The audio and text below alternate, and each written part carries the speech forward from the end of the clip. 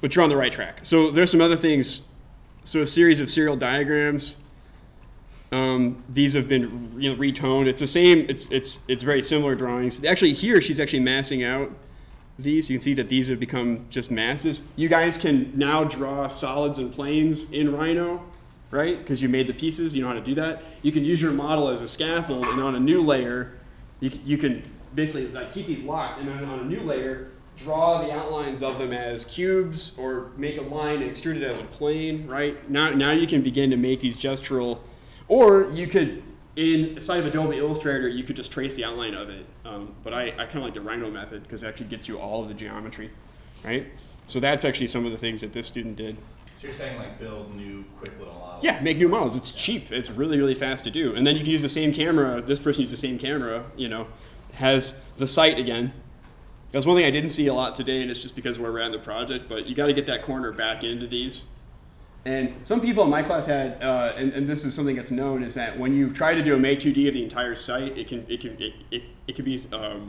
cause some problems. So what you could do is you could turn off the site. I mean, you could trace the corner so you know where it is, and you could have those lines in your drawing. Turn off the site, leave the buildings on, leave the corner on, and basically have your kiosk, and that's most of what you need. You just need the sidewalk and the corner in that context. You don't need the crosswalks. You don't necessarily need all those other curbs and details. Not necessarily. So if that's causing you problems, just make sure that you get the corner in and just turn off all those other pieces. Because I think that some of the problem is that there's so much geometry and so much of it is outside of the camera. It's causing those problems. Okay. So this is, I think, actually just that. It's basically drawn. So this is another one of those diagrams that's just being drawn inside of Rhino. We don't have this many colors, at least not in my section. Another kind of these analytical axons. This is a tectonic detail. This has been removed. We saw some of these today in my section. Here's a diagram. So of these ideas of this kind of joint, but being shown in context of the entire kiosk. For this person, an axonometric didn't work, so they had to do an isometric because the pieces were lining up like together too much. So that might be something that you could do. So anyway, that's just an example of the kind of thing that I think we're looking for the final of this. And there's some diagrams being done with the orthographic drawings and the scale figures. Sections, these are sections, and the piece that didn't quite fit in is the diagram that shows where the sections come from.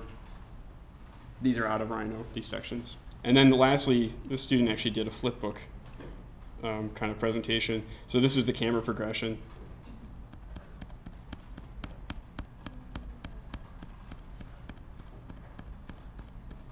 To kind of show going through that threshold. So this is the idea of that camera. You can do a film strip of these along the bottom of your page or something like that. You don't have to do, I mean, this kind of thing doesn't really show up well in a final presentation. It's more of it works in the PDF. Person did make 2D for 26 slides in Illustrator in 2 days. Yeah, but it's pretty prescribed. I mean, if I were doing it, I might script it or something like that, but she was able to do it. I'm going to show you the method. The command just kind of repeats itself. But yeah, that's what they did. Okay, so those are the things I'm going to show you. I'm going to wait for, if there's questions about what I'm doing, we can talk about it, and then if there's any time at the end, I can answer some other questions. But right now, I'm just gonna actually get into this. So you can go online, and to find your photos, you could look for the kind of person you want. You might want people sitting at a bus stop, and you could actually literally, you don't need to read what I read. Okay. If I go into Google image search, I could look for like person waiting for a bus or something like that, or like sitting waiting for a bus. And you can go to images, and you could find an image of a person sitting, waiting for a bus. Like that's actually a pretty good image. Save it to your desktop, and that's going to be your reference image. Another page that I like is the sartorialist.com, which I think you guys saw me browsing there. Sartorialist. And this is a fashion webpage, but what I like about it is that a lot of times they're full figure people, and I don't know if you guys have looked for scale figures to cut out before, it's hard to find a full body image like that goes all the way from the top of the head to the feet. And this page has a lot of like fashionably dressed people, which architects like, and they're usually full body. So that kills two birds with one stone. Okay, so I like this page. There's thousands of these images, and I've used it for years, and it works pretty well. So you can find that too. But I'm going to go ahead and take this image and open it up in Photoshop. And what we're going to do is in Photoshop, we're going to just quickly kind of mask out this this person. And this technique is going to allow you to pop it out as an image, as an outline, and then as a 3D form. So it's really useful. And I've taught this technique for a while. It still works. Did you record this? Or? Yes, I am. Okay. Oh, because it contains data which cannot be read. There we go. Okay, so I'm just going to start so what I did was I just did like a double click, because that was the background layer. I just want this to be an editable layer, so I did a double click and made that just like a regular layer. The steps right here. So in Photoshop, and this is going to be online as well, you're going to go into the channels panel here and make a new channel. So click the little icon here. And then click the eye under RGB, and that's going to, so you have an alpha channel, which is essentially like a transparency layer. That's what it's good for. And these are all the different layers for color. And what we're going to do is we're going to take the paintbrush tool, and we have black and white by default. Okay? And the paintbrush, if you're using, if you're on the alpha layer, you have to have this chosen. You can paint white, and that's going to erase that kind of film that's on the image, so you can see through to the actual person there. Okay? And what you want to do is, I don't want scrubby zoom. Here we go. Marquee. You zoom into that figure, and using the paintbrush tool, you can and with your mouse, you can paint the outline of the piece of the figure that you want, and you can use the you can use like the bracket keys to shrink and make the brush grow. So you can make it small when you want like more detail, around the hair and things, and make it big when you want to knock out larger areas of that figure.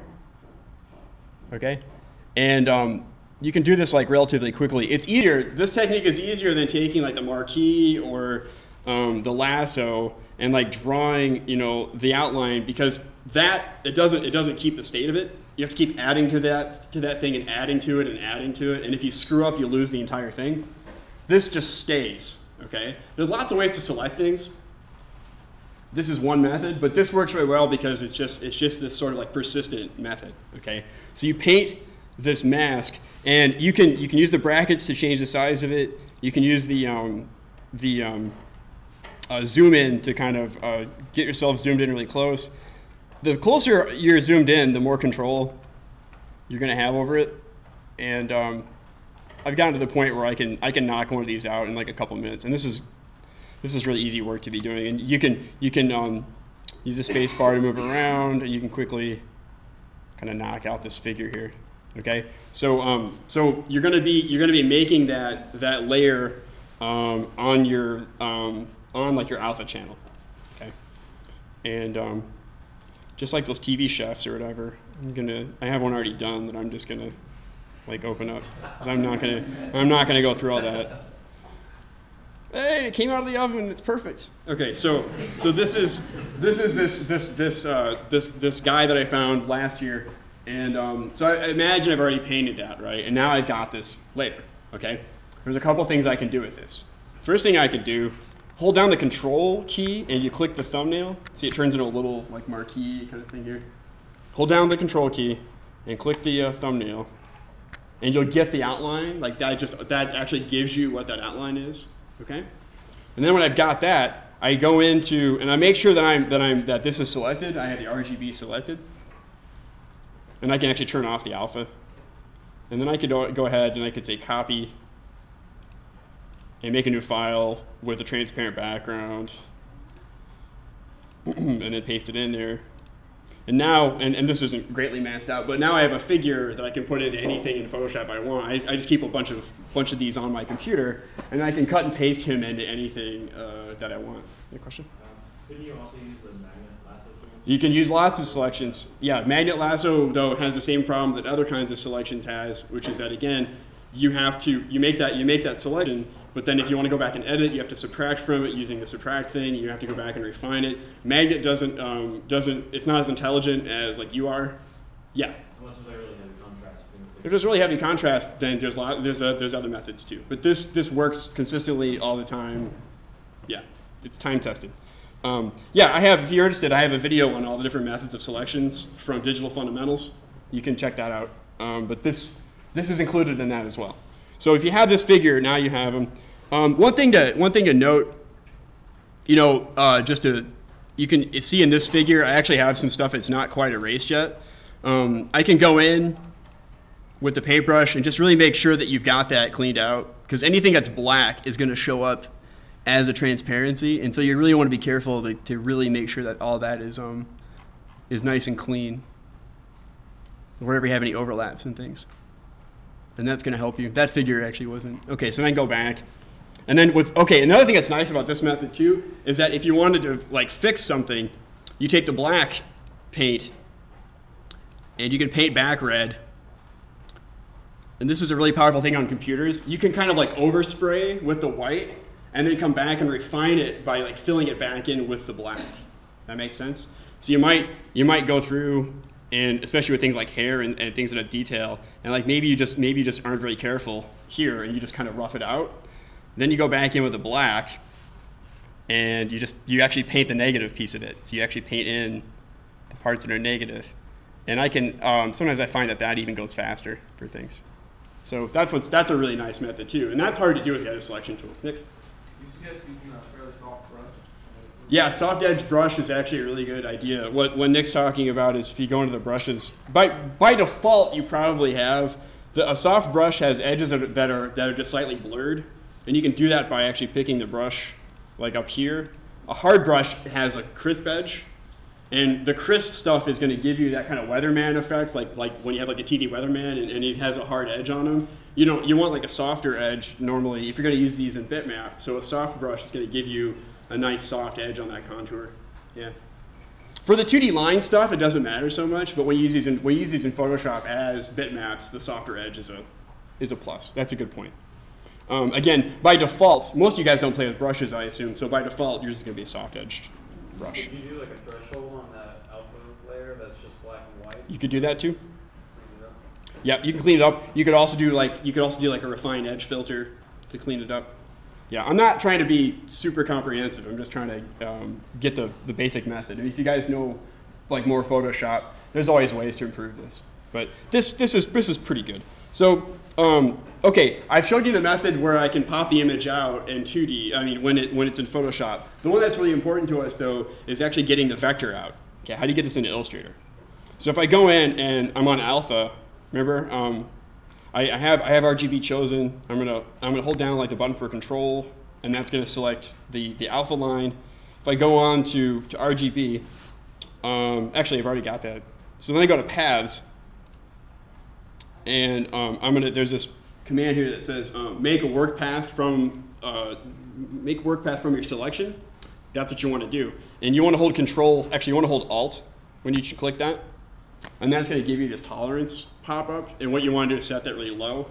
Because what that is that determines how refined. It's going to make this into a vector, and the lower that tolerance, the more refined it is. If you make it 2 or 1, it's not going to pick up all the detail in the figure. You can experiment with it, but I'm going to set it to 0.5. And you can see it actually creates a line. If I go through and, whoa, if I hide, well, you can see the icon of it, that's my path, okay? Once I got my path, which is kind of hard to see, you're gonna go ahead and say export paths to Illustrator. And you say the work path, that's what I made. And then I can save it as an outline. And if I go into Illustrator, I can open that up. And that's the 2D piece. So this can go into your Illustrator layout, and you can transform it, you can scale it, you can save it from Illustrator to a DWG, and open it up in AutoCAD.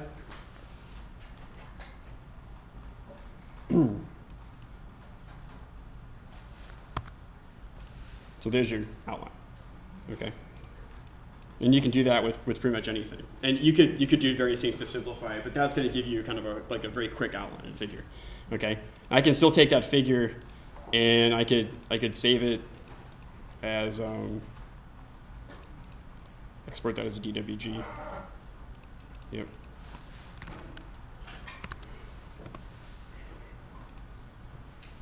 And save it as an old version. It's always good. And if I want a Rhino, I can open that up.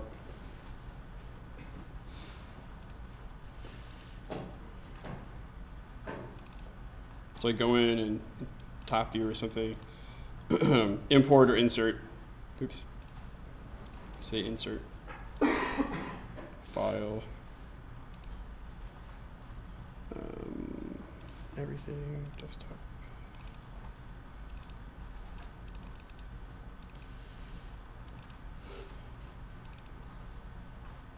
You might even be able to insert it as the Adobe Illustrator. But there's a thing, and you can work on the scale of that using the various methods that we talked about. But once you've got it, this is a 2D closed curve, so you can make it a planar surface because it is a closed planar curve, so planar surface.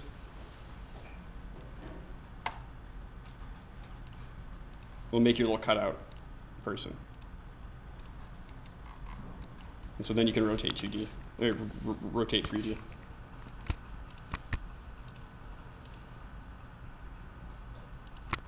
And then you can put this into your model, and this is the point that Nick was talking about, is depending on your camera, yeah, it's going to be 2D.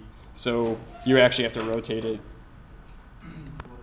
I was just wondering specifically, like, if you planted him so he was viewable from straight north, and then you viewed from right west. I was wondering, when you plot that, would it plot as a single line, or would it disappear because you're opposite? Well, again, it's just gonna be the silhouette of the figure, so it's just like one of your plates in your thing, So and you just have to make sure to orient it to the camera whenever you're gonna use it. Can you see through it, or will it always be solid? It's solid. You have to, if you make it a planar surface, it's solid. Again, it's just like one of your metal plates in your building. I mean, it has no thickness, but it is, basically like it's like a piece of paper or like a cardboard cutout. So that's the idea. So how do you know how to scale it for a perspective? You put it in before you do the perspective. Say again. Put it in before you do the perspective. Okay, does it do by itself? So place it in the model. Well, it does some kind of scale, but I don't always trust the scale that it does. I think what you're saying?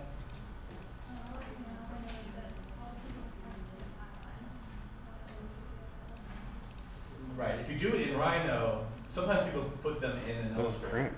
It's not gonna open. And that's when you get in trouble with scale, because you're not in the perspectival environment.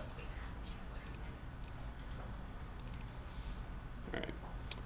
Yeah. So so there's that piece of it, and you just have to kind of play with those figures a bit to get them to work with your cameras. When they're seated, they're especially kind of strange because they can't actually sit on the thing, so you have to kind of adjust them so that they fit in that plane. So that's how you can get those into your model, and you can use those and you can use them inside of Illustrator too.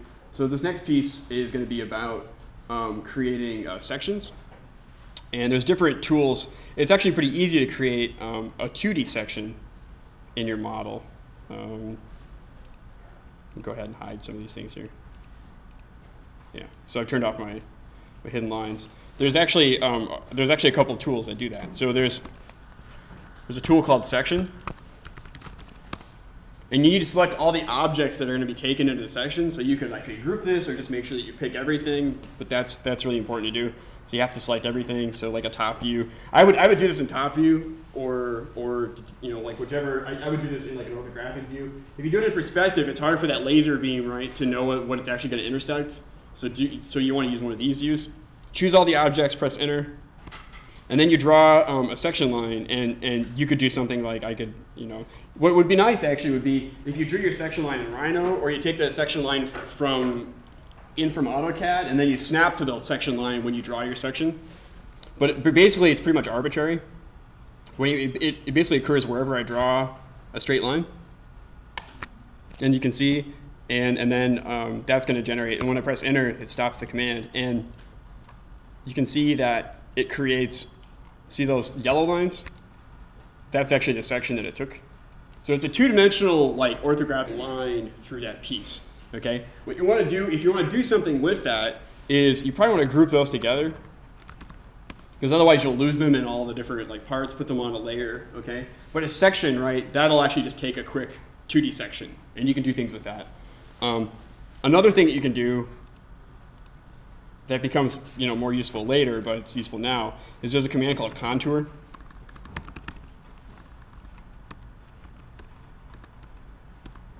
And a contour is what? It's a group of sections, right? So I can take my entire model, same thing as last time, press enter, and then I actually want to click the option for range. That's going to allow me to take contours at a certain interval. So I could take contours from the center line of here to the center line of here, let's say.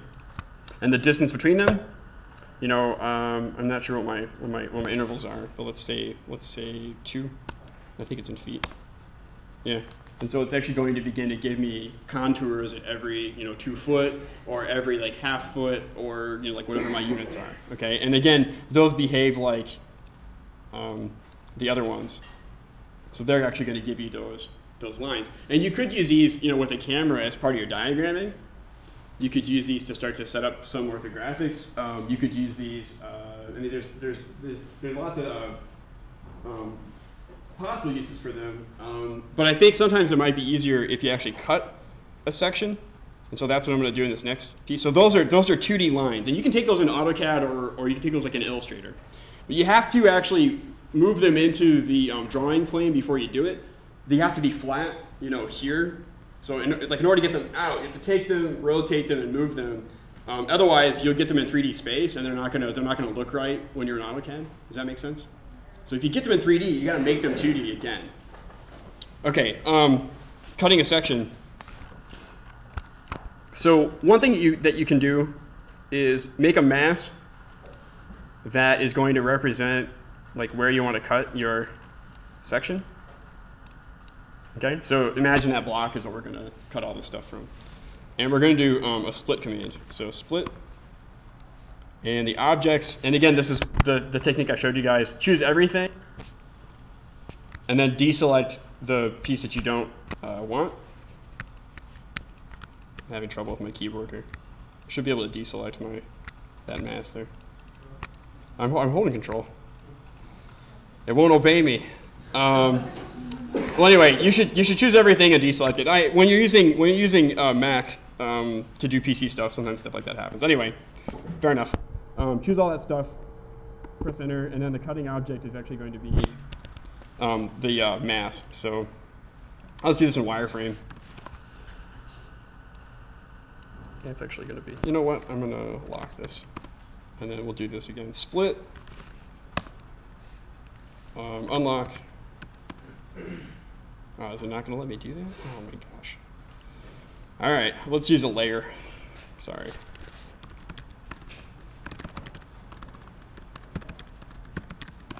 Okay, so move this onto this layer.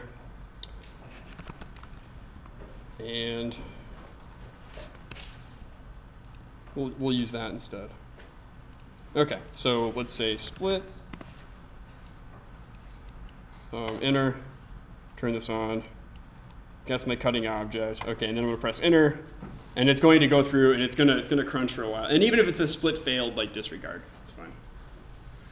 Okay, then looks like it's done. I can turn that off, and then you can go through, and you should roughly be able to, hide these. Now it goes without saying that destroys your model, so you want to make sure to be aware of that and have a copy of it. But then you could do an axonometric, and you could actually show in diagram, like, let's say you have something that has like some symmetry, you want to begin to show how those things pass through without that geometry getting in front of you.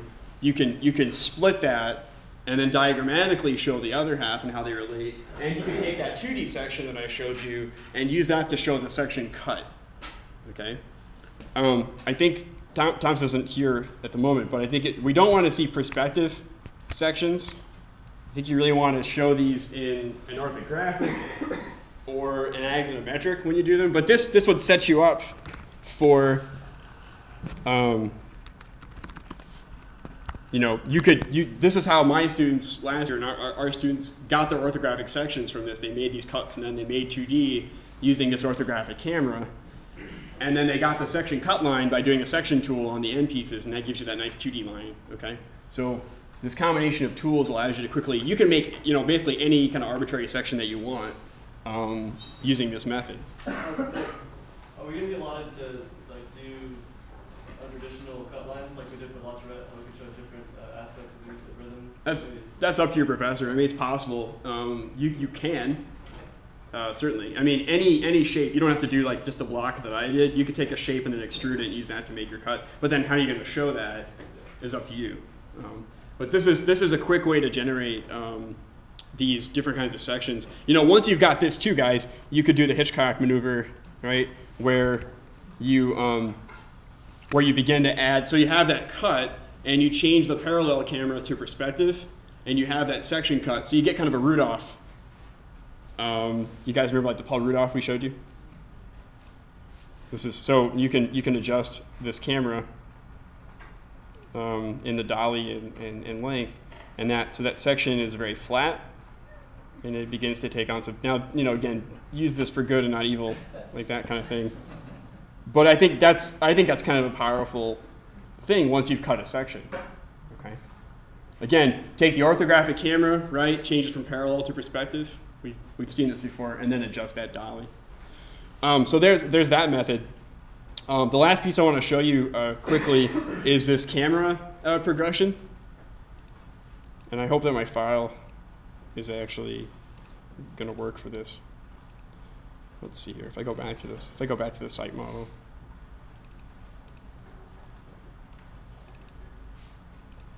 Will it still split everything if you have certain members grouped together? It should be able, and if it doesn't, then just ungroup them and like allow that. Again, you can make copies of the pieces in your file and put them on different layers. You can even do it on a different file if you had to. Okay. I think it works with groups though. I'm pretty sure. Let me. I'm trying to find a file that has the site on it from a previous version. Bear with me here. Yeah, why is it not working? That's bizarre. Do I have Rhino 5? Nope. Okay. Okay. Let me improvise here. So this is our kiosk model, and you have to pretend that there's a site model in this version. Okay, so let's drop an arbitrary kind of corner condition. Quads. Okay, good enough. So that's our corner, and this is our kiosk. Okay, and imagine you have your site model that you guys made of Davidson, and you have lots of buildings and context and things. What you can do is you can draw a line that represents the path of your camera. Okay, so you're gonna actually block out a place that your cameraman's gonna walk, or camera person, and then that's how you're going to sort of do like a choreographed view. So that line, imagine I'm gonna cross the street on the sidewalk, and then I'm going to pass by my kiosk on the sidewalk, okay? And I'm going to record that progression. So what you want to do also is make a camera. So we're going to in top view, I'm going to go ahead and turn on my camera. Actually, I'm going to do perspective view. I always get that backwards. So turn on the camera.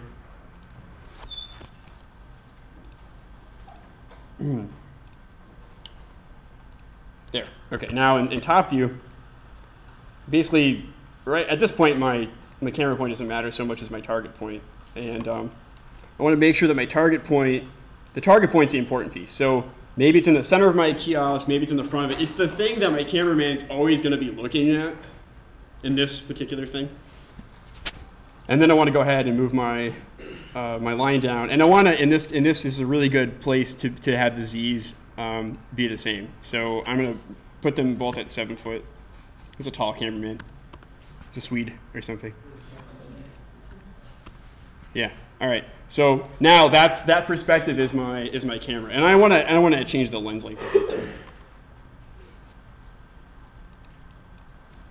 You can adjust that, but so there's my lens length. So I have a camera, and I have my camera point and my model, and all this stuff is looking pretty good.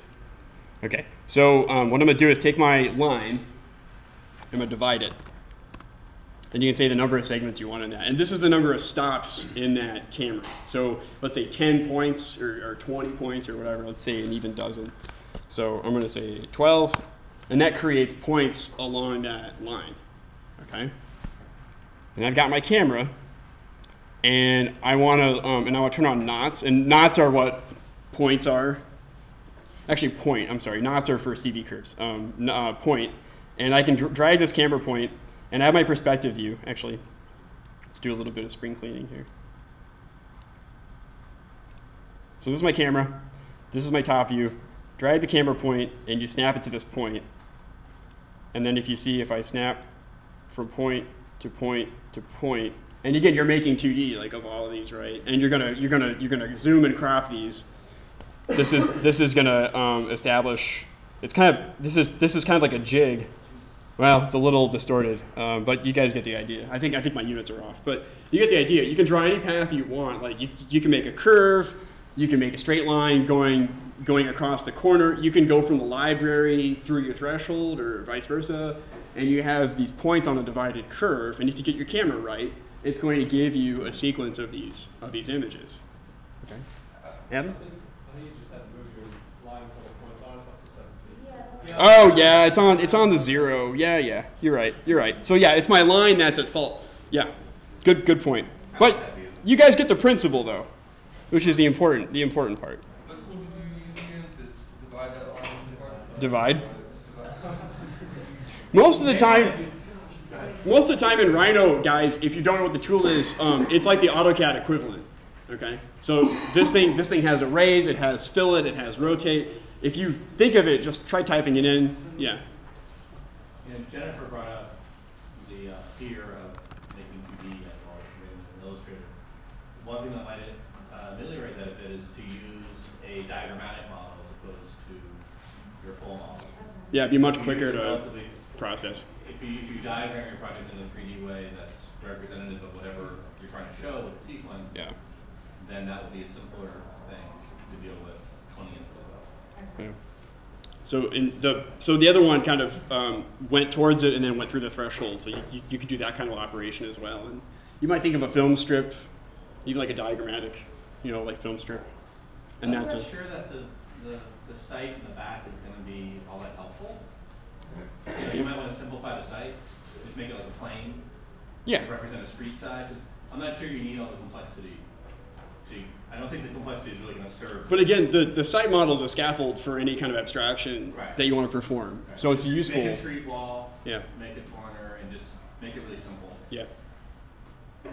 But so hopefully that kind of just shows you all the techniques that we used on this module previously to really get you just kind of like a comprehensive way of looking at this. It's just there are things you can do with the Rhino model that you could do by hand, but are just so much faster. Particularly like the axonometrics, I think you can try so many different like scenarios with those, turning things off, turning things on, diagramming them, changing the camera. One thing at my section that I talked about, I don't know if you guys did, but when you're doing axonometric details, sometimes it helps to actually rotate your model upside down or to do a mirror of it and then take an axonometric of that detail so you can kind of get the underside of it and then you diagram the hidden lines of it. Because some things can't be read very easily from the top down. So that's something that we talked about as well. Any questions about the methods from today? These are written out. I have all these on a handout, and you'll have the video as well. So hopefully they're pretty straightforward. We had a good question in our session from, I think it was Andrew, about can we make CAD diagrams, can we make CAD drawings? And my answer was sort of like, the point of this is really to restrain yourself and use Rhino to see what it can do. So even though you can do some of these things in other ways, I think the point of this, for me anyway, is sort of make your orthographics from Rhino. Mm-hmm. And the point is sort of to explore what that is. Yeah. In the future, no one's going to tell you how to make your orthographics. But right now, we want you to make your orthographics from Rhino to see what that's like, to understand what that means. Yeah. Some things are easier to do in Rhino, like the section thing. You can cut any arbitrary section again, and those are actually 2D. Those actually produce 2D drawings faster than if you were doing it inside AutoCAD. There's a tool, and it's on the handout, called Section Tool, that if you have your own copy of Rhino, does a lot of architectural stuff. That's really nice. I don't show it because the school computers don't install it. But that's another thing. That is really easy to make really clean sections out of, much faster than AutoCAD. And I think, again, like Thomas says, if you're in Rhino all day, let's say, and you've been doing a lot of things, like you don't want to try to switch programs too often. So it may just be easier just to do your diagrams in Rhino because that's what you're working in. You don't have to open up AutoCAD, have another window, have it bog down your processor. If the drawings come out like roughly equivalent, sometimes that's usually, that can be helpful. You just have to learn how to balance these different things. Like some of you guys are going to prefer it. Right now we're dating Rhino. Yeah. We're playing the field. We're going to see that through. That's right. Yeah, well said. But does this seem pretty clear? How do we, for the scale, like really orthos, they have to be scale. So how would we do that? We talked about this, was it last Wednesday? About how to scale things in Illustrator using like guidelines and the transform tool, or calculating and using explicit transforms, the scale. That's how. Yeah. You have to kind of wing it. You have to, there's ways to be precise about it, but these different programs have different conceptions of scale, as we found out, and you just have to make it work, I haven't found a good, solid method for that yet. Any comments from the co-faculty? The peanut gallery? You're not the peanut gallery. Yeah, that's right. You guys are the producers. This is just a general Rhino question. If you wanted to move an object a certain amount, like 5 feet Mm-hmm. over, and like I tried holding down shift to make it go in a line and moving it, and I would type it like 5 feet. Sure. It didn't work the same way. Do you guys ever talk? Well, we didn't because I was supposed to tell you about it. There's relative coordinates versus absolute coordinates. You guys know about that sort of thing? So relative coordinates are coordinates in relation to something. So like if I say move this 5 inches from where it is or 5 feet from where it is, they're relative to where it is in space. Okay. Absolute coordinates are like latitude and longitude on a map, right? There is a point at which it's like 10 foot in the x and negative 5 foot in the y. Those are absolute. Okay. By default, it's usually absolute. So when you say you want to move it 5, it puts it at 5 in the x instead of 5 inches or 5 feet from where you want to. So you need to do it in relative. So if I had this object and I say move, point to move from, okay, find, let's say, the center of this circle, right? And then point to move to. Now if I say point to move to, 0, 0, right, it's going to go to 0, 0. But if I say move, and I click a point, you actually want to say r, like lowercase r, and that gets you into sort of like your relative coordinates. R5, 0. So move it 5 in the x and then 0 in the y. And that'll move it 5. All right. So r, and you have to think in 3 dimensions. So if you want to move it in the z, you have a third coordinate, right? X, y, z. Move it 5 up would be 0, 0, 5, and you do r 0, 0, 5 to go up. Okay. This is true in AutoCAD too. Like this is actually something for modeling in 3D or working in 3D and in anything and in 2D. The relative absolute coordinates thing is not going away. Okay. If you just type in a dimension on it, if you're making it, that's one thing. If you're moving it though, you do need to recognize those. when I do it, I'll just type in foot or whatever it is, foot, whatever it is, inches, and it So move. gives me like this radiating. Yeah, that's what I, yeah. So what? Like move 1 foot? So click it. You said have You've got such Oh, select a point, and then move 1 foot. Oh, and so you get okay. yeah, then you can hold on. And then you can hold on shift. Well, that's nice because it's graphical. You can do that too. all works too. Learn something new every day. Okay. Any other thoughts? Thanks, guys.